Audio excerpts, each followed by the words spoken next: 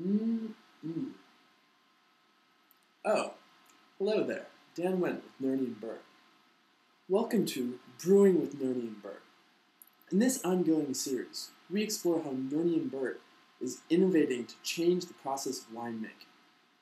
In this, the fourth of our 7-part series, we explore how to cork a bottle of wine. In our winemaking process, we have now bottled 28 bottles of wine.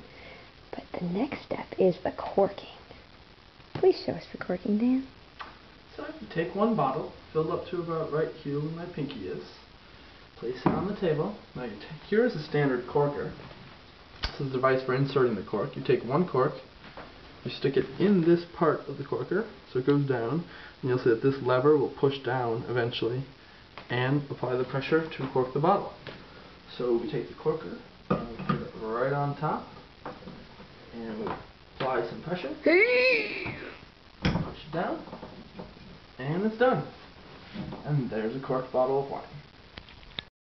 Well, I hope you found that short video informative.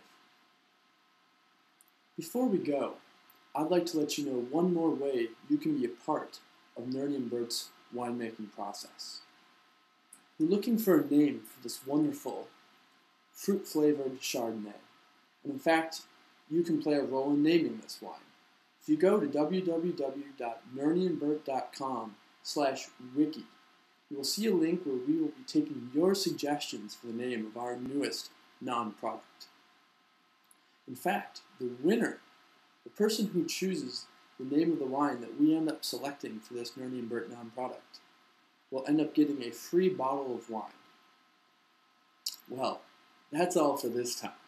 Be sure to join us next time for the 5th installment of our 7-part series, in which we explore Nernie and Bert's new wine cellar, hidden beneath the earth in an ancient coal mine. Till then, drink responsibly, and remember that at N&B, we put the N and the B in brewing.